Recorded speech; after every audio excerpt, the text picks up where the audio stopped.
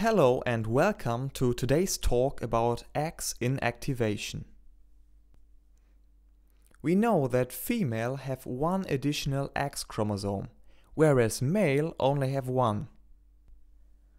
The phenomenon of X-inactivation in female somatic cells has indeed a function.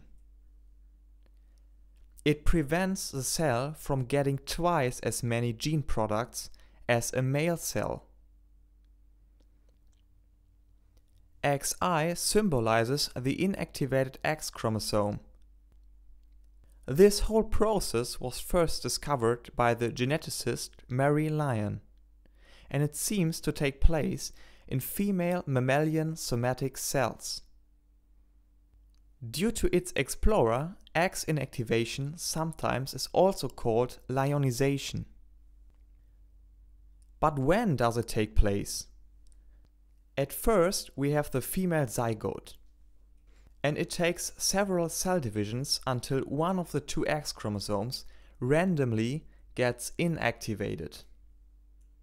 This occurs in an early embryonic stem cell stage. But what is X-inactivation, and how does it work on a molecular level?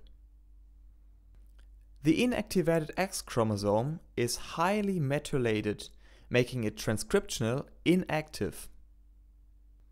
The inactivated X chromosome, also called bar body, is tightly packed condensed DNA, which is also called heterochromatin. So, to sum it up, histone modifications are included, leading to the structure of the bar body, where no transcription takes place. All the transcripts in the female cell originate from the activated X chromosome. Thanks for listening, and please feel free to ask questions in the comments.